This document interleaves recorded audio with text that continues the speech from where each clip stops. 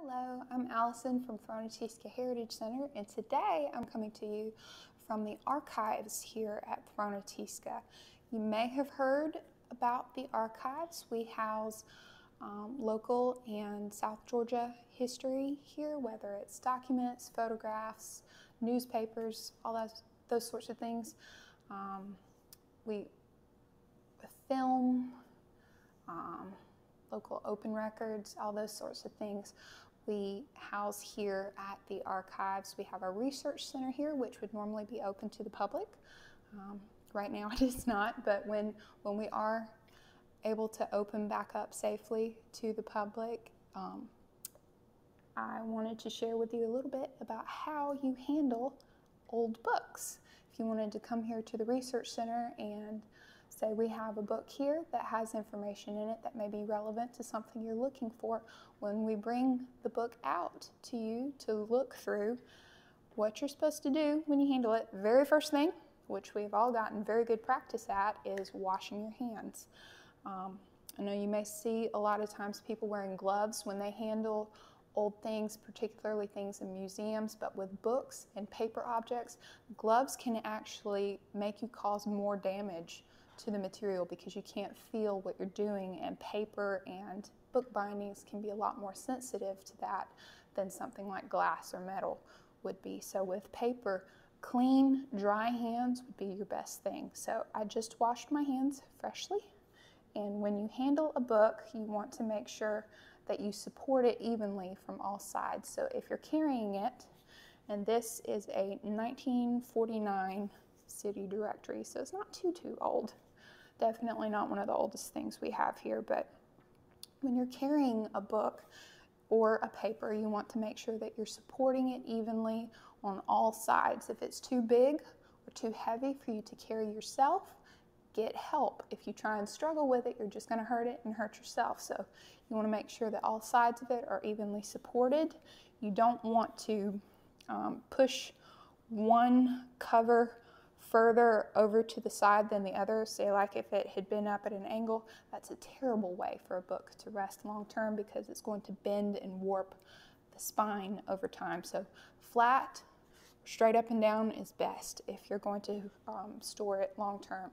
When you go to read your book, if it's one that's really thick or really brittle, you would want to use a book pillow or wedges to help support the front and back cover. This one is not all that impressive, so it'll be fine sitting flat on the table, but if the spine needs a little bit more support, you would want to have something to prop up one or the other sides of the cover to help just give it a little bit more support when you handle it. And then when you go to read it, you want to not just open it straight to the middle. It's not very safe to do. You want to take it a little bit at a time, and my trimmer is really acting up today, so y'all forgive me.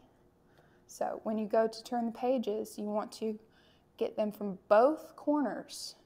Don't ever lick your finger, that's nasty.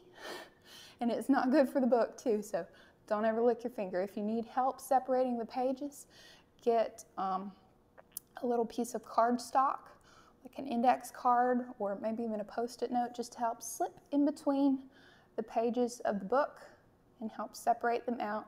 And you support both corners at the same time as you turn the pages. And good grief, my hands are shaking today.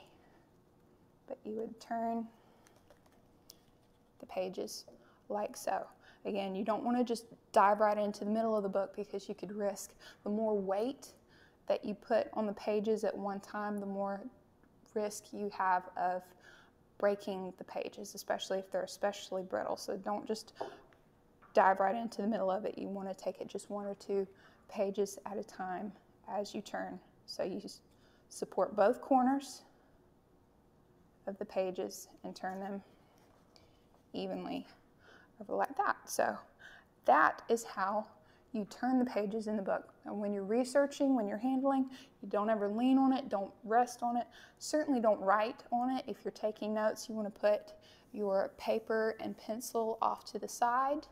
You want to stay away from using mechanical pencils because that Lead has a tendency to break off and little bits of lead go flying. Sometimes they can land in the book.